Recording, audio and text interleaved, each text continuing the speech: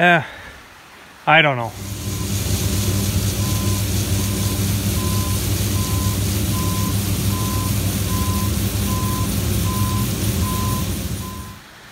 All right, well, for those of you that were following me on Instagram, I gave you a sneak peek of this accessory that I had put on the 560. I guess it was yesterday. I had finished up that gasket there in yesterday's video, and I just wasn't in the mood to film. I don't know, some days I'm more in the mood than others, so I just wanted to put it together and put it on the tractor and not have to worry about filming. So as far as the installation, I didn't do a step-by-step. I can give you an overview. So this here is the 3-bow buggy top canopy. It's actually from Snowco. Yeah, Snowco. It's a universal fit. This is the axle mount model. They make a fender mount model as well as a roll bar model. You can get the 3 different configurations. I had to go with the axle mount just because I don't have any fenders or roll bar. So it's probably the most expensive option, mounting it to the axle. But as far as the price of the canopy itself, I got it on special. And they had one left in red, so I don't know. So I'll give you some of the background as to why I was looking at this. Maybe for the longest time I was looking through the internet trying to find a picture of what it would look like on a Farmall 560. I wanted to see a picture, not so much for the looks, but I wanted to see the height, the width, how much it covers your head, that kind of stuff, just to see how it would be, how practical it would be as far as being a sun cover over your head.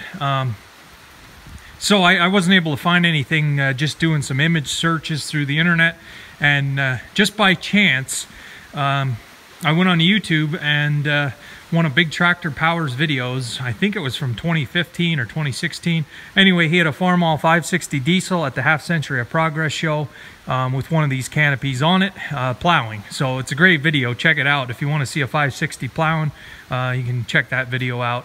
But he had a canopy on his 560, and that one had the International Harvester emblem. It was white. You pay a little bit more for a custom cover like that.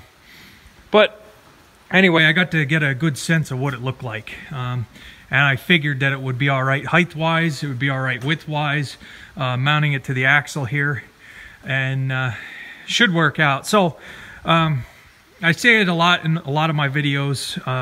I don't want to be out in the sun. And it's not because I'm a wuss or anything like that. Skin cancer runs in my family, and my dad's had it, my granddad's had it. So it's something I want to keep in mind. That's why I wanted a tractor with a canopy. That's why I have a canopy to put over that tractor. And of course the 986 has a roof. I don't want to be, I'm in the sun enough, so as it is. So I want to try to avoid as much as I can. So I don't know if I like it yet. I'm going to have to use it. I'm going to have to get out in the field with it and see. I'm just afraid it's going to rattle around too much, that it's not going to be solid enough. Let me get my flashlight here. I can kind of give you the... I'll do maybe another overview if somebody's interested in one for their tractor. I can kind of show you. So I still have some things to do. This is universal. So you can see these bolts are long enough here. I have to cut them off to length. Then there's a rod here that goes up as like a brace to brace it to the axle. And then you have this pipe. And then you have that section there. And then your top. Now this does fold up. You can fold this up and fold it right back out of your way to keep it out of your way. I'm wondering how the wind is going to affect it when I get out in the field. Up on top of the hills up there, we get a windy day. I'm wondering how solid it's going to be. I don't know. I've never had one of these. I've never seen one really, just on the internet. So like I say, it is something you can adjust front or back also. If the sun's more behind you or in front of you, there's 2 little like levers you can pull and swing the thing back further. I don't know.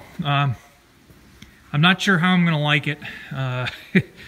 I figure if I don't like it on here and it rattles around too much, it is all adjustable. It is universal. I could always put it on the Farmall Super C if I don't like it on this tractor. It'll fit just as well on that tractor.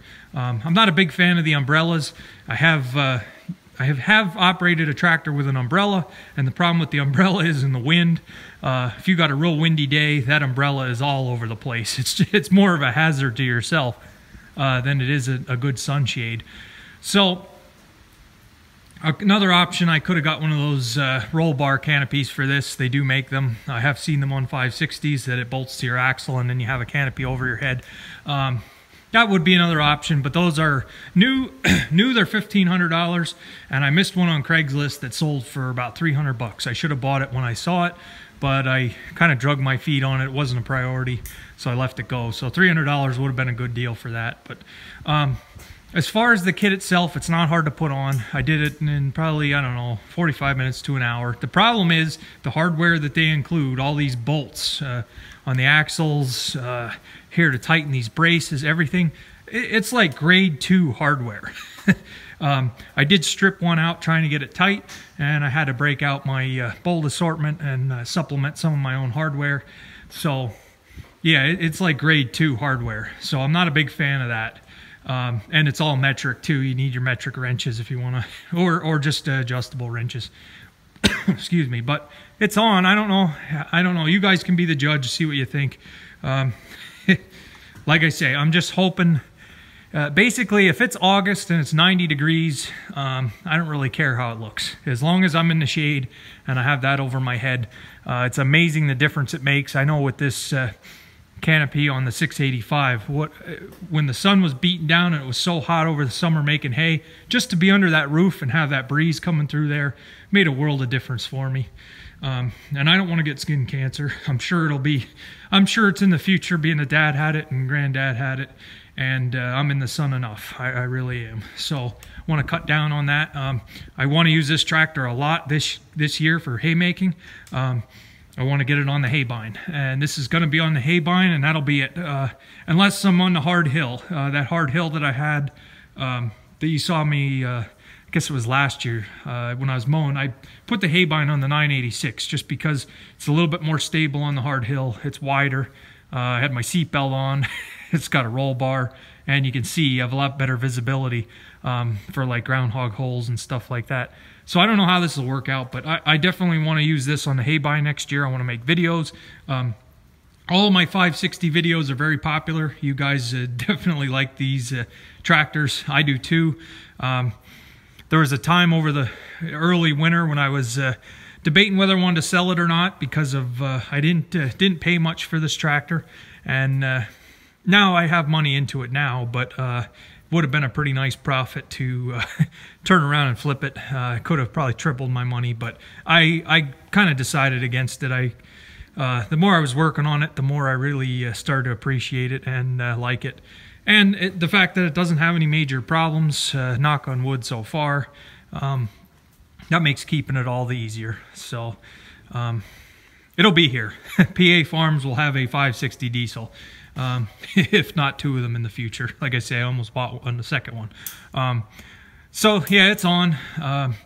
When we get a sunny day, I'll take it outside and kind of give you the overview of how it assembles. If anybody's interested, we'll see how it rattles around. Like I say, if it's rattling and shaking, I don't know. We'll see.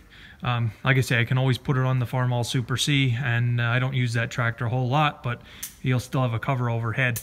So we're getting near the end with this. Now I have a couple other things. I'll give you a preview. I'll let you know what I have coming. I have the decal kit that I ordered. It's in the house. I have the decals, but this doesn't have, I mean, it has a lot of little decals. Being that it has the metal tin work, all these emblems, there aren't a lot of decals on this tractor, but what it does have are the smaller ones. There's one here for your air cleaner. There's one for your transmission filter.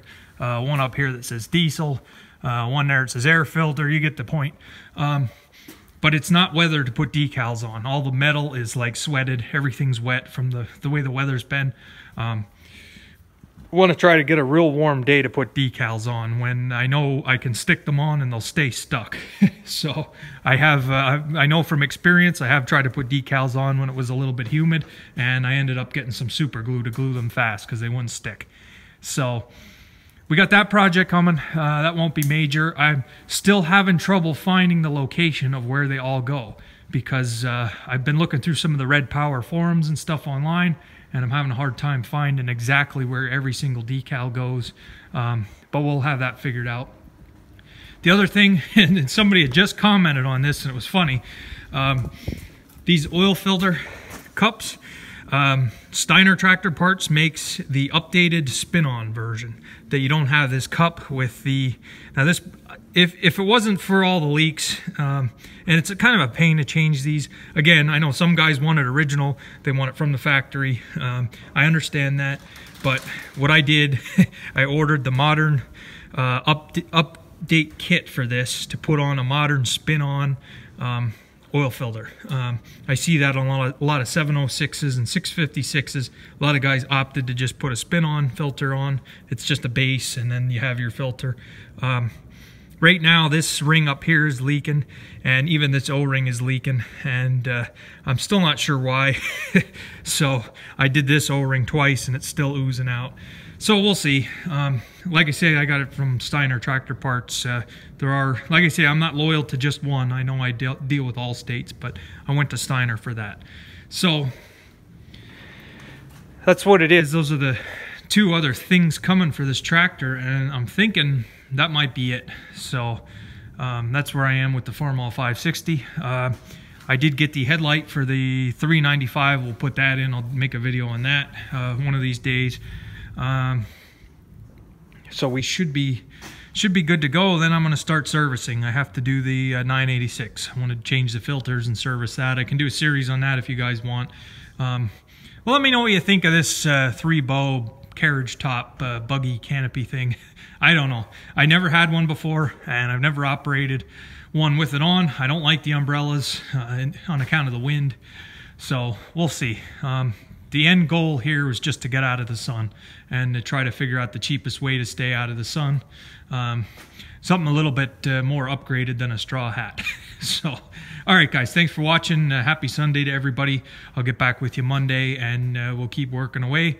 And hopefully the sun comes out one of these days, because it hasn't been out in an entire week. So working in the dark here every day. So thanks for watching, guys.